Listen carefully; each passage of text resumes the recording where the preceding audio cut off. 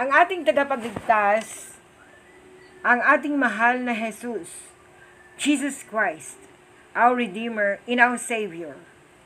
Kailan makilala ng mga anak natin na si Jesus is our Redeemer and our Savior who died on the cross to save us.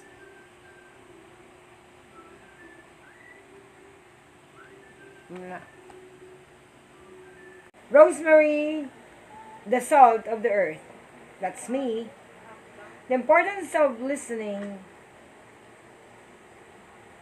Children need to come to school with a habit of giving their undivided attention to the teacher or any other who is speaking. This is far too often not the case, as we have said, because of the impact of television, cell phones, and other gadgets, and because parents themselves are failing to set the example. The child's future is thus already at a very sad disadvantage. Listening is a vital key to learning. Start developing this skill early. It will take work, diligence, and self-discipline, but your child's future success depends on it. Child's future depends on you, parents.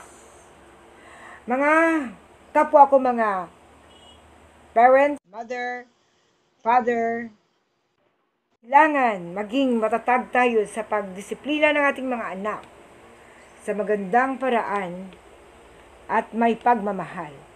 At the very important and above all, we must let them know about God because God will help us discipline our child. And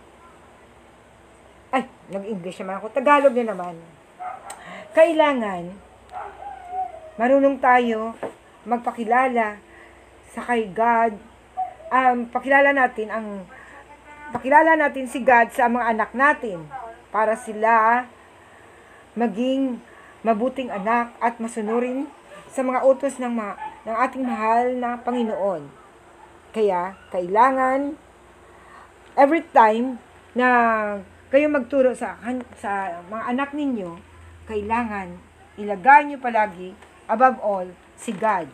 Na kailangan pakilala niyo sa Kanya na may rules and regulations, ang 10 Commandments ng ating mahal na Panginoon, ang mahal na Diyos, ang ating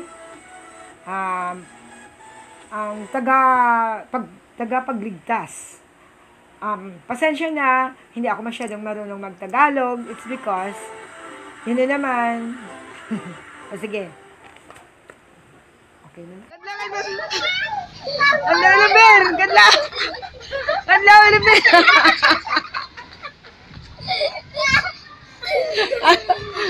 Kadlaw, Oliver! Oliver! Oliver! Kadlaw, Oliver! Ay, ang bato lang kayo, Oliver.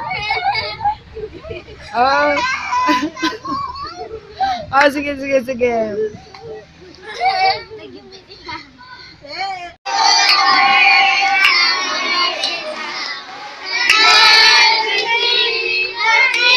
Namia?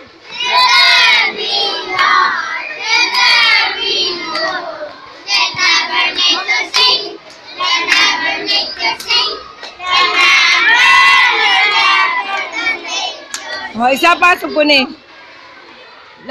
Love for... Ready? Go! Kanta liwat.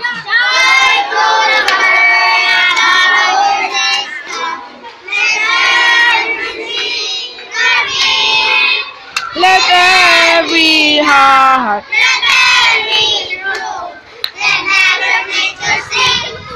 Aning pagbuot diri sa duta siling sa langit. At tagal mo kami yan sa manunamon sa matag-adlaw at manon kami sa namang siling pinapatawad namon ang sala sa amon. Pagdili mo kami pagkaog sa panunay Ginoo, uson mo kami sa kalaon. Amen. Maghimaya ka Maria, puno ka sang grasya ang Ginoo yara sa imo. Nadayo ka labi sa babae nga tanan ka ginadayo mo ng bunga sa imong tiyan nga sa Jesus.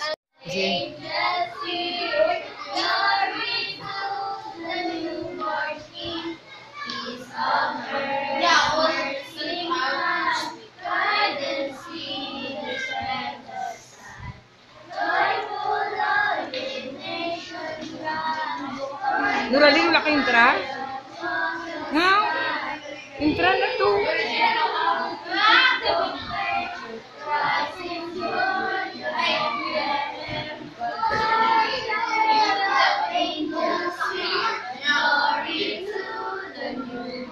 Oh, plakpak! Plakpakin niyo. Angels sing, glory to the newborn King. Peace on earth, mercy mild, God is here, strength and sight. Joyful all the nations rise, joyful drums, sparkling fire. Christ is born at Bethlehem. Our herald angels sing, glory to the newborn. Plakpak!